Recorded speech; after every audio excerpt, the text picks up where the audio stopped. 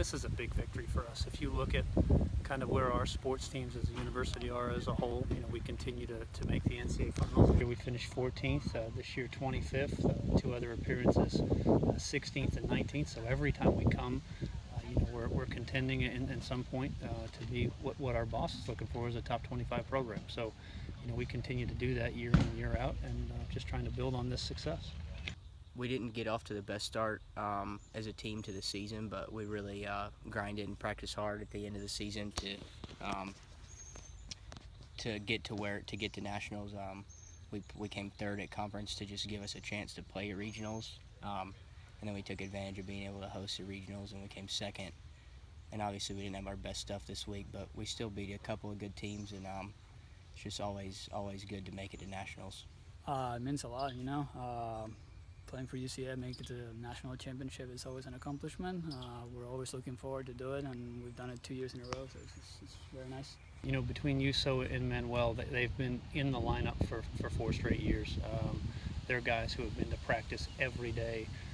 There are no excuses to be there. There are no academic excuses. There are no illness excuses. They came on time every day. Not 2 necessarily vocal leaders, but amazing leaders, by action. Academics were a priority to them and their family, and I'm very, very proud of that. They've both done a terrific job in school, and those are the people that we want to work with, day in and day out.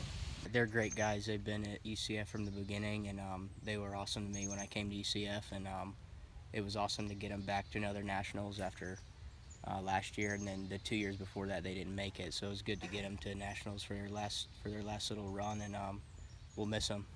Being inside the top 30 in the country is always good for any sport, and making sure, showing people what the UCF golf team can do, and in a country basis, playing against the best teams in the country. I think it's good for everybody and for the university as well, and I'm really proud of representing the university here in this event, and hopefully the guys make it year after year.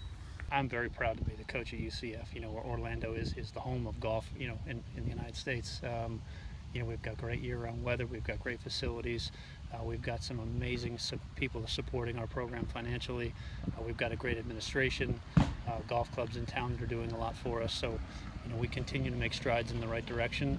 And I think if we can continue to do this each week, recruits are going to notice, and we're going to continue to get better.